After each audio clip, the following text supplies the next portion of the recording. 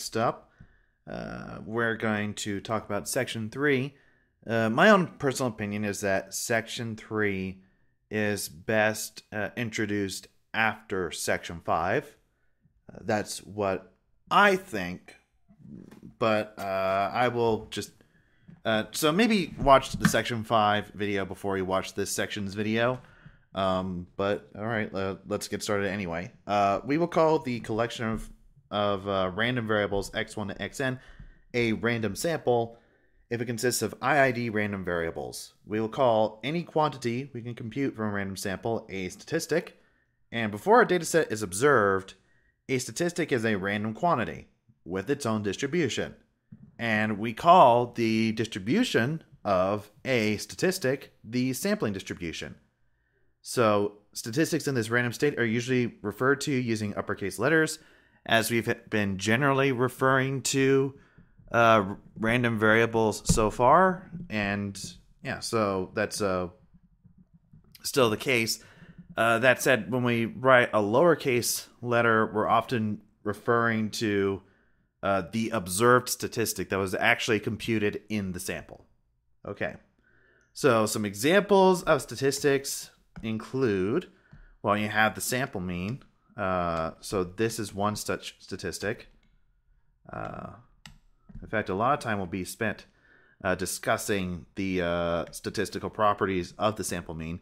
There's also the sample median. That is, in fact, a statistic. Okay, so... And we could talk about, say, the sample variance. And we could talk about, say, the sample standard deviation. That's also a statistic. So that's something else that we could look at. So statistics, when they're computed from random numbers, are themselves random, which means we can talk about the distribution of a statistic.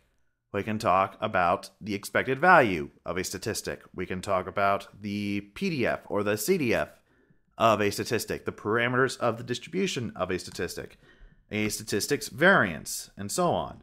And we will, in fact, talk about such things. So let's start out with an example. Let x1 to xn be IID random variables, and every one of them follows a Bernoulli distribution with parameter p. What is the sampling distribution of x bar? Let's describe x bar's distribution. So we'll say that t, so t will be the sum from I equals 1 to n xi, and the distribution of this is the sum of n independent and identically distributed Bernoulli random variables. What is their distribution? Well, what this effectively does is adds a 1 for every one of these Bernoulli random variables that comes up. So what this statistic t does, since you're adding up random variables that are 1 and 0, it's counting the number of ones in the sample. Okay, and and also each one of these can be thought of as independent flips of a coin, because a Bernoulli random variable can be thought of as a coin flip. And all of these coins are independent because I said this is an independent and identically distributed sample. So what random variable counts the number of successes when you flip a coin n times? And each of those coin flips are independent. Well, that's going to be a binomial random variable. So this sum follows a binomial distribution. And the parameters of the distribution are going to be n because we've got n of these flips, and p because the probability of a single success, which is going to be that one of these Bernoulli random variables is going to be 1, is going to be p. So this is t, and t is equal to n times x bar, where x bar is the sample mean. So the implication of this is that n times x bar is following a binomial distribution with parameters n and p. So what does that say about the distribution of x bar? Well, it says it's essentially a scaled binomial distribution. So the probability that x bar is equal to little x, you may recognize this as being essentially the probability mass function for x bar. That's going to equal the probability that n times x bar is equal to n times x. And this is going to be n choose nx, p to the power nx, and then 1 minus p to the power n times 1 minus x, for if it is the case that x is one of the numbers 0, 1 over n, 2 over n, all the way up to n over n, which is 1. So x bar is going to be a number between 0 and 1, and its probability mass function looks very similar to the probability mass function of a binomial. You're just effectively scaling the domain. All right. So yeah, that's what you get. X bar in this case is also the sample proportion. We have talked about the sample proportion before and also said that a sample proportion is essentially a sample mean of data that's either 0 or 1. So that means that all of our discussions about the mean are also discussions about the sample proportion in large part. The typesetting was quite unfortunate here because there needs to be much more space for this example. Okay, so we'll do the best we can to make this work. Okay, so let x1 to xn be IID random variables. x1 follows a normal distribution with mean mu and standard deviation sigma. What is the sampling distribution of x bar? Use the sampling distribution to find an interval such that the probability that mu is between the lower and upper bound of this interval, both of those boundaries potentially depending on x bar, the probability that this occurs is equal to 1 minus alpha. All right, so I've talked about in section 5, which, as I said before, I recommend you watch before viewing this video. We talked about x bar. This is going to be a sum of normal random variables, and the sum of normal random variables is going to be a normal random variable as well. So what is the expected value of x bar? We computed that in the section 5 video. So its mean is going to be mu, and its standard deviation is sigma over the square root of n. We also computed that in the section 5 video. All right, so this is going to be the standard deviation of x bar. Okay, so based off of that, we could say the following: that the probability that x bar minus mu divided by sigma over root n, which should be following a standard normal distribution, the probability that is between z alpha over 2 and negative z alpha over 2. Okay, this is going to equal 1 minus alpha, because remember what z alpha over 2 is. Remember that from the video on the normal distribution. That is the quantity of the standard normal distribution, where the probability of being above that number for a standard normal random variable is equal to alpha over 2. And because of the symmetry of the standard normal distribution around 0, that means that being below negative z alpha over 2, so the probability of being there is also alpha over 2. And as a consequence of that, the probability of being outside of the region enclosed by negative z alpha over 2 and z alpha over 2 is going to equal alpha. So the probability that you're in that region is going to be 1 minus alpha. Okay, then. So based off of this, what we would then do is take this inequality and manipulate it until eventually we end up with mu in the middle. So we start manipulating this and say, all right, we'll start out with negative z alpha over 2 is less than or equal to x bar minus mu divided by sigma over root n, which is less than or equal to z alpha over 2. Okay, what are we going to do? The first thing we're going to do is multiply everything by sigma over root n.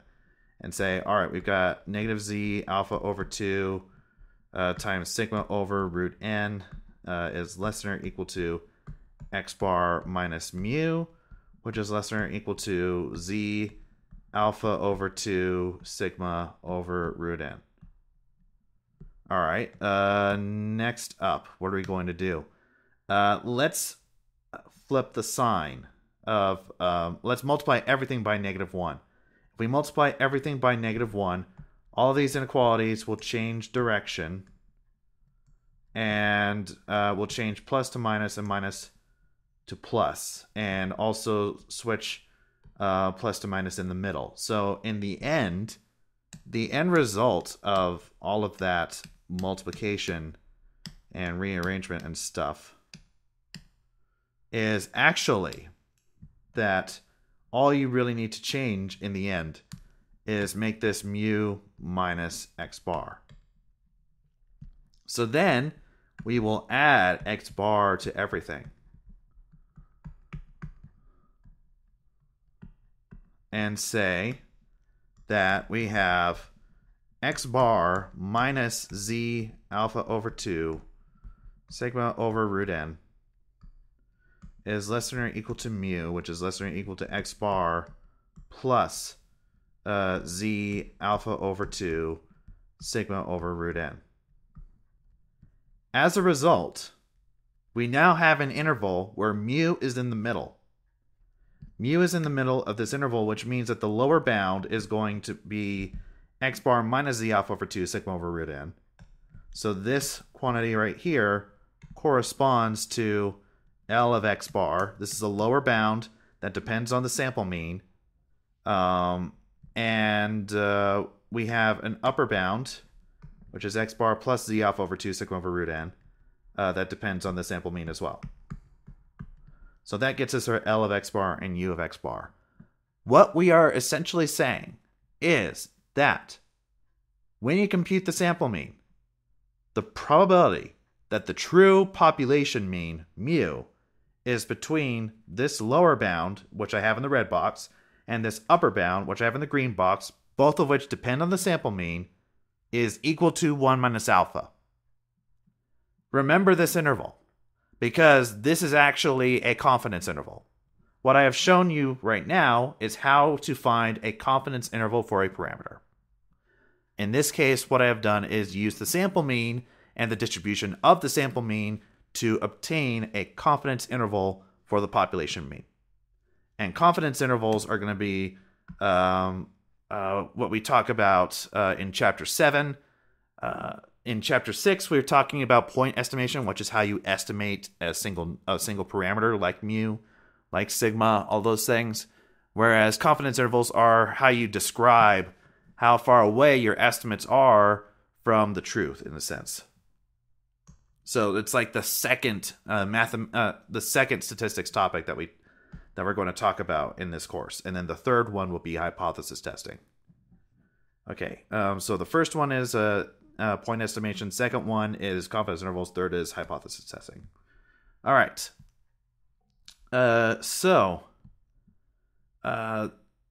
We have the sampling distribution in special cases for certain statistics. Like, for example, in those previous cases, we knew exactly what the distribution of the sample mean and the the distribution of the sample mean was in the case of Bernoulli data and normal data. We knew its distribution exactly. In general, we cannot say that. Well, we we can say what the distribution looks like for large sample sizes, but we cannot say what the distribution looks like exactly for a particular sample size. So one way to study the sampling distribution of statistics is to use what are known as simulations, where we generate k random samples of size n on a computer. These are fictitious samples. We know the distribution of the data. We know what distribution the data came from. And then for each of those samples, we're going to compute our statistic of interest, which could be the sample mean, it could be the sample variance, it could be the median, it can be any statistic we want. And we're going to do this for each of the fictitious samples that we did, obtaining in the end fictitious statistics, simulated statistics. And then we study how these statistics that we generated from random data are behaving, so that we can learn more about how they work. So, for example, for the normal distribution, we are probably going to want to estimate the mean parameter mu. And we actually have a couple ways we could do that, because mu is both the mean and the median of the normal distribution. So it feels natural to either use the mean or the median. Both of those numbers could potentially be estimated for mu. So if that's the case, which one should we use? Which one is better, in a sense? What are the properties of these statistics? What are their respective shapes? Which has a smaller variance? Because the statistics themselves, their sampling distribution, it has a variance, or hopefully has a variance. And this variance describes how much or how far away that statistic is probably from the true value or from its mean. And ideally, we would like that variance to be small, because a small variance could, we at least hope, mean that the statistic is actually quite close to the truth. All right, so we might want to use simulations to decide whether we should use the mean or the median to try to estimate mu for normally distributed data, since in general, those two numbers are not necessarily going to equal each other. So let's suppose that we have data that's coming from a standard normal distribution, and we're going to conduct a simulation study to compare the sample mean to the sample median. We'll look at the case when n equals 10, and we will use 1,000 replicates. So we will use 1,000 simulated means and medians. So here's what I'm doing in R to do this, because this is intensely computational. I create first using the replicate function. The replicate function is a function that will do some operation so many times. So in this case, do 1,000 times, creating a normal an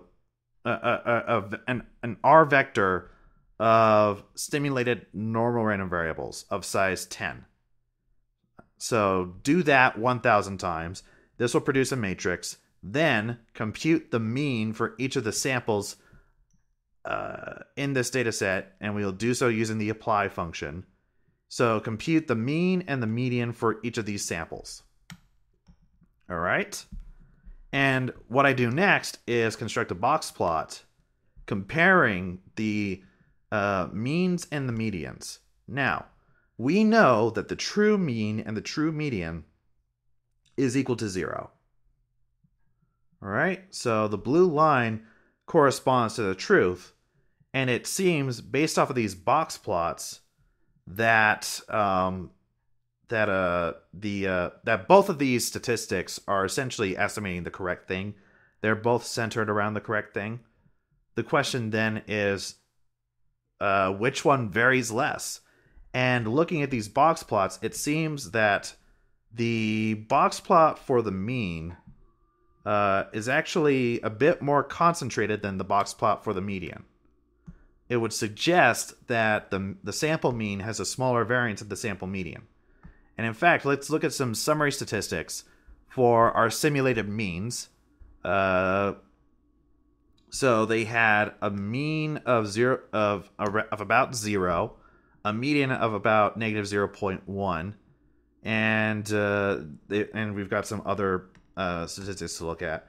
Let's look at the same summary for the median, and what I'm noticing for the median is when I'm looking at the minimum, the maximum, the first and third quartiles, it seems as if the median at this sample size is more spread out. And if we were to look at the variances of these two estimators in the simulated data, the variance of the means was smaller than the variance of the medians. All right, that's nice. Actually, that's telling us a lot. That's telling us that it seems like the mean has a smaller variance than the median when on a normal data. And since both of them appear to be correctly calibrated, that almost would suggest that we prefer the sample mean to the sample median, because we would prefer an estimator with a smaller variance to one with a larger variance, because that estimator varies less around the truth, hopefully. We're also interested in the distribution of these two quantities. And we know for a fact that the mean should be normally distributed, and the QQ plot pretty much seems to confirm this. But let's look at the median and look at its distribution relative to a normal distribution.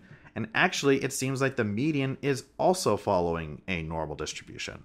Both of these statistics appear to follow a normal distribution, which is interesting. And I know for a fact that the median does also follow a normal distribution when it's computed from normal data. Okay. Next example. Suppose now, instead, we're looking at data that's coming from a uniform distribution with minimum of 0 and a maximum of 1. What can we say about the distribution of the sample mean U bar as the sample size n gets large? And we're going to repeat this we're going to create 1,000 samples and compute sample means from these samples, and we're going to do so for each of the sample sizes 5, 20, and 80. Okay. Actually, I've also included 2, apparently. So I included a sample size of 2. So you took the mean of 2 numbers. All right. So what I do is I generate a bunch of data sets. For each size, what I do is I'm going to use a function that depends on a parameter n that represents the sample size. And what I do is I create a sample of I create k samples, which is going to be 1,000 samples of length n, each from a standard uniform distribution. I even gave these data sets size. Here's a summary of what we've got. Okay, so what we end up with are matrices that contain simulated data sets. So there's 1,000 simulated data sets for this first matrix. Each of those data sets are of length 2. For the second one, they're of length 5. The third, they're length 20. And the fourth, they're of length 80. And let's now compute the means of each of these data sets by applying to this list of data sets the function that computes means for each of the data sets. And what we end up with is another list, this list containing all of the sample means for each of those data sets. And then we are going to, for each of those data sets, print a summary of those data sets, print a histogram of those data sets, add a density plot for those data sets. Well, actually not a density plot. It is a density plot, but it's a density plot of the corresponding normal distribution. And we're also going to create a QQ plot. So in the case where the sample size was 2, we have a histogram of sample means and a matching normal distribution for comparison.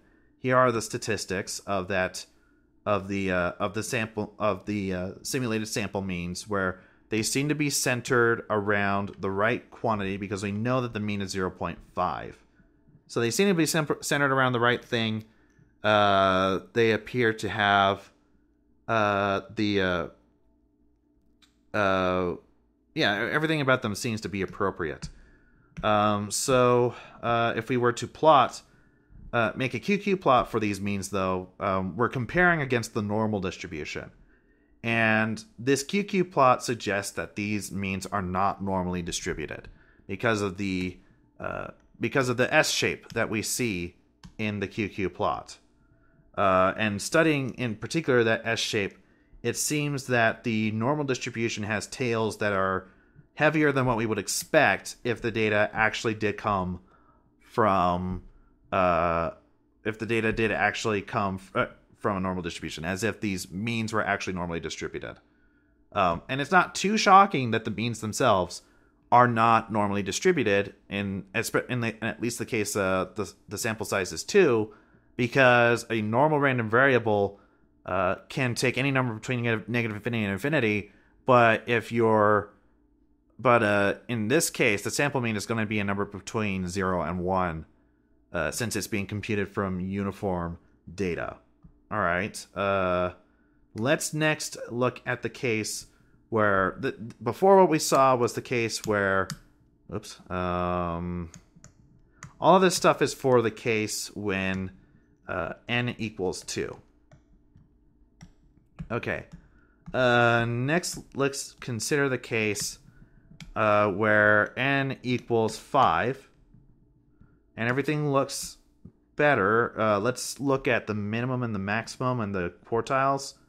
It looks to me like the first quartile is larger and the third quartile is smaller than what it was when n was equal to 2, which suggests that when you increase the sample size, the mean has gotten smaller, or the mean's spread has gotten smaller.